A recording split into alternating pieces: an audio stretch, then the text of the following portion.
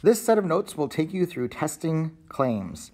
In Schoology, you should find a note sheet that you can fill out while you watch this lecture.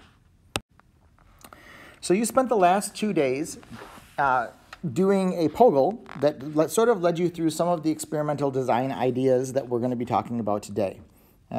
So the other day we talked about claims in science, which we call hypotheses, and those claims need to be tested, right? That's how we acquire evidence to support our claims. So testing a hypothesis requires scientific evidence, and it normally in chemistry comes from experiments. And so what is an experiment? It is a situation set up to observe how something happens or to test a hypothesis, a scientific claim. So if you've used the word claim in other classes, just remember again, all a hypothesis is it's a claim in science. Okay, so for example, a question that we might want to answer with an experiment is this question. Does sugar dissolve faster in hot water? Okay, we want to set up a situation to observe how something happens to test the answer to this question. All right, so we might come up with a claim for this that answers this question. Does sugar dissolve faster in hot water? Well, from my experience in my life, I think it probably does. So I am going to make the claim, I think sugar dissolves faster in hotter water. Quick check, is this a scientific claim? Well, if you remember from last week, a scientific claim is one that can be disproven or proven false.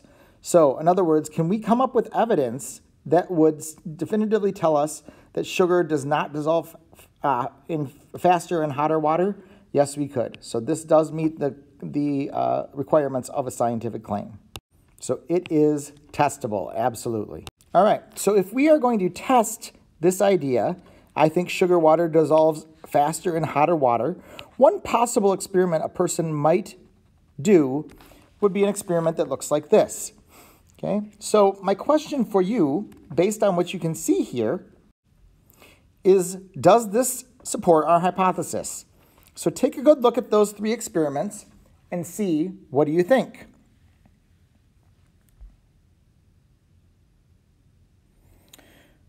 Well, some people initially might say yes, because they go, let's see, hottest was 45, and that only took 35 seconds.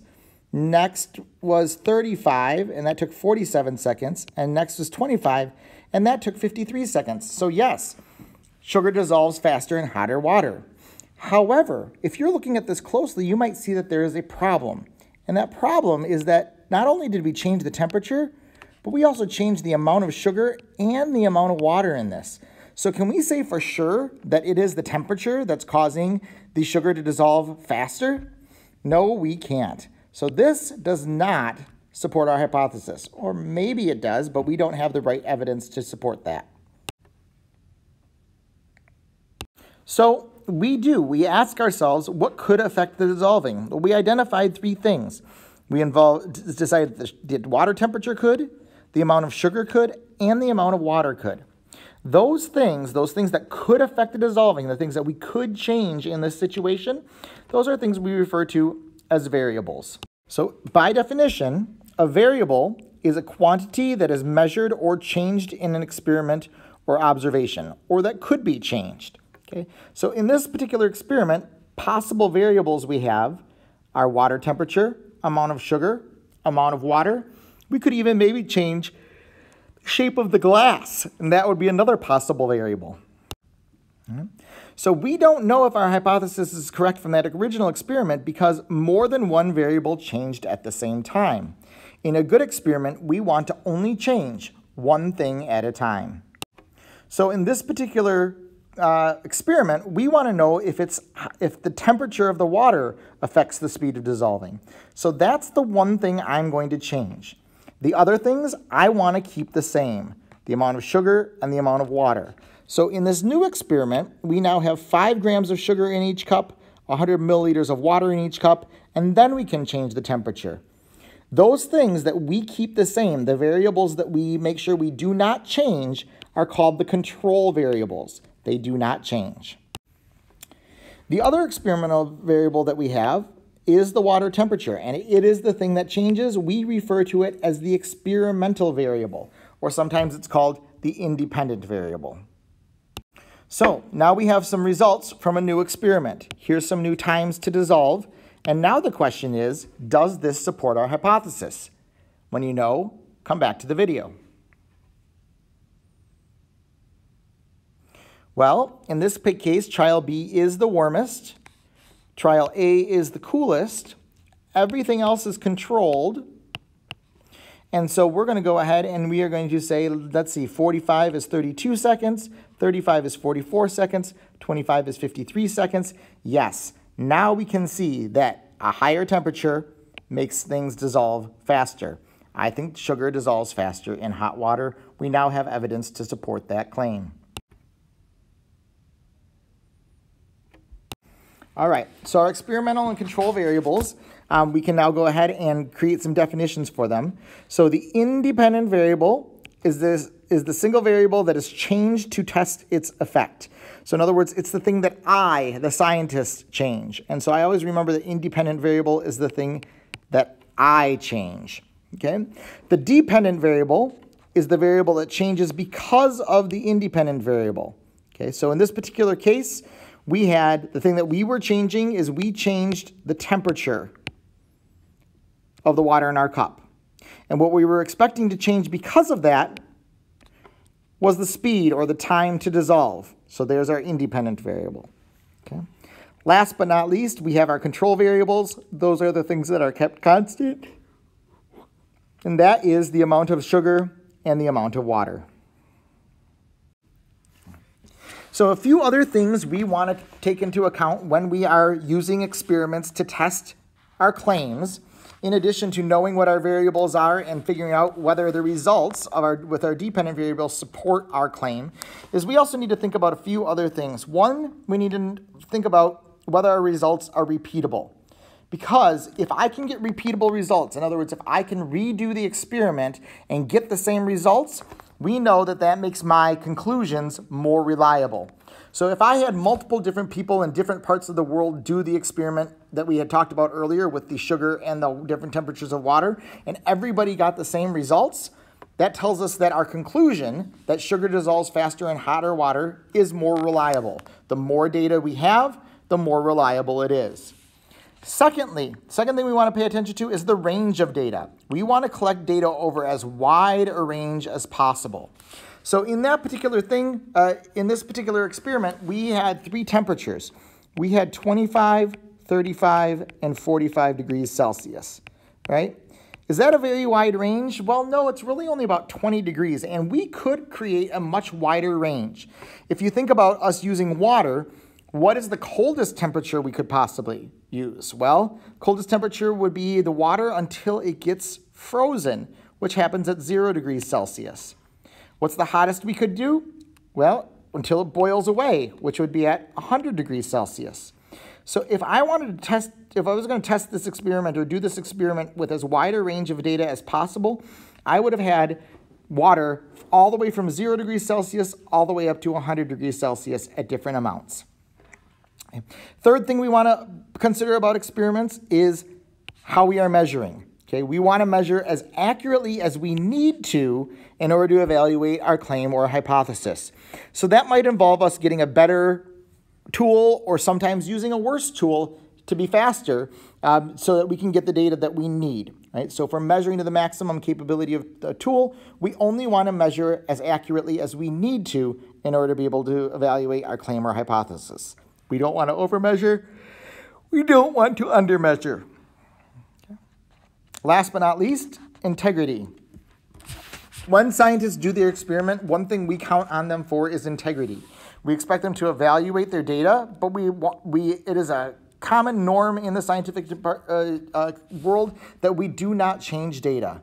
Sometimes scientists get so in love with an idea that they want the data to match their claims so badly that sometimes scientists have engaged in unethical conduct where they've changed their data. In experiments, we want to make sure that scientists have integrity and that they're not changing their data. Usually that is caught when they publish their papers and other people try to repeat it and can't come up with the same results. So finally, when we are evaluating claims, we need to do two things. If a scientist finds evidence that contradicts a hypothesis, a claim, a law, or a principle that they have, then that hypothesis, law, claim, or principle must be changed. Okay? This is what we talk about when we talk about objectivity. Scientists must accept their findings even when they would like them to be different. They must distinguish between what they see and what they wish to see. All right, so that is a summary of ideas about experimental design and how we test claims. Hopefully between yesterday's POGIL and these notes, you have a much better idea. The second thing we'd like to do today is just simply go through some equipment. In Schoology, once again, you will find a handout, a PDF that has this equipment, looks like that on it. And we're going to have you go ahead and load that into Notability as well. This year, as we work in chemistry, we will encounter different types of equipment. And it's important for you to know or at least be able to reference what that different kind of equipment is. All right, so for a lab, we're going to just kind of go through these all, and you can copy them down on your item as well. These, you might recognize, are called test tubes.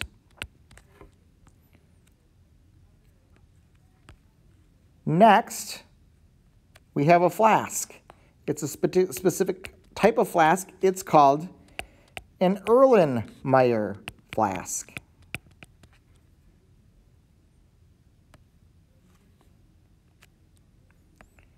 Next, we have this piece of glassware. It is called a beaker.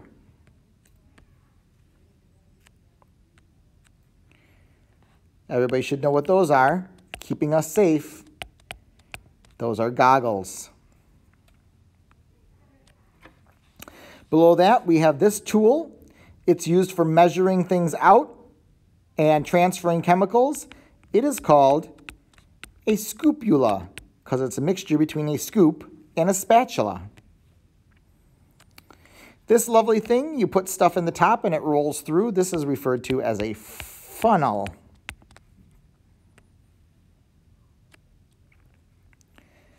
These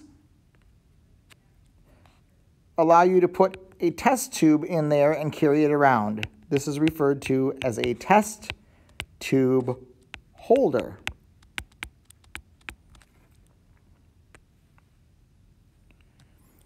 This lovely dish is used for heating up and getting rid of liquids. This is called an evaporating dish.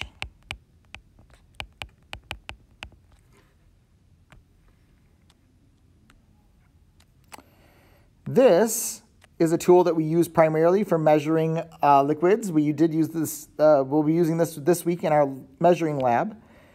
This is referred to as a graduated cylinder.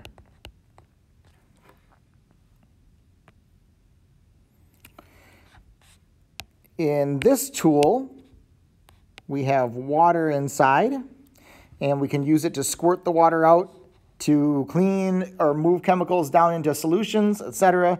This is referred to as a rinse bottle.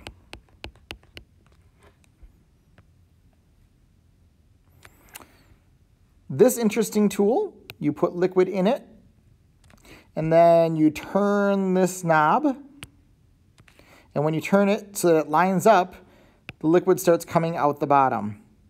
And it's got markings on the side of it, so you can measure how much liquid goes through. This is referred to as a burette. This is another tool for measuring things out. Again, you put a liquid inside here. You put a bulb on the top that's to suck stuff up inside. And then when you push the bulb again, the liquid comes out the bottom. This is referred to as a pipette.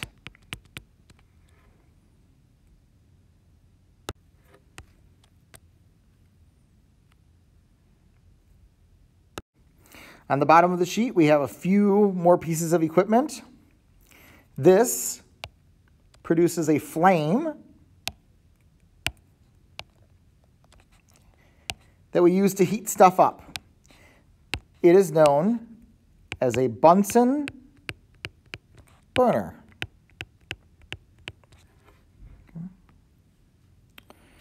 This might look a little confusing. If I color it in a little bit, you might be able to tell what it is some more. Okay.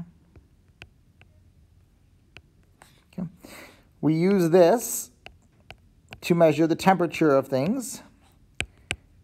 It is a thermometer.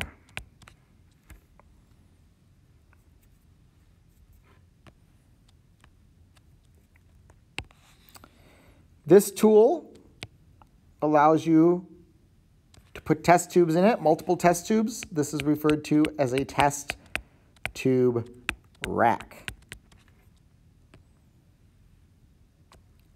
Okay. This holds those burettes. So you might remember that burette tool from that we had up on the top with the stopcock on the side of it, right? This holds those up. This is a burette clamp. Okay. This, you put a pipette in.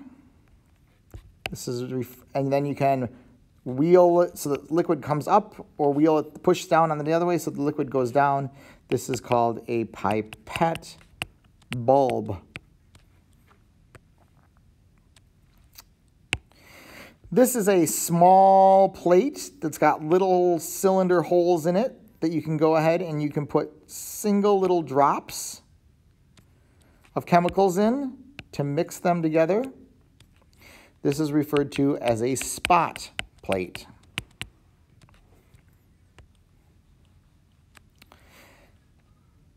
This sits on a stand, and sometimes you put a wire mesh across the top of it, and you put a beaker up here, etc., to heat things up. This is known as a ring.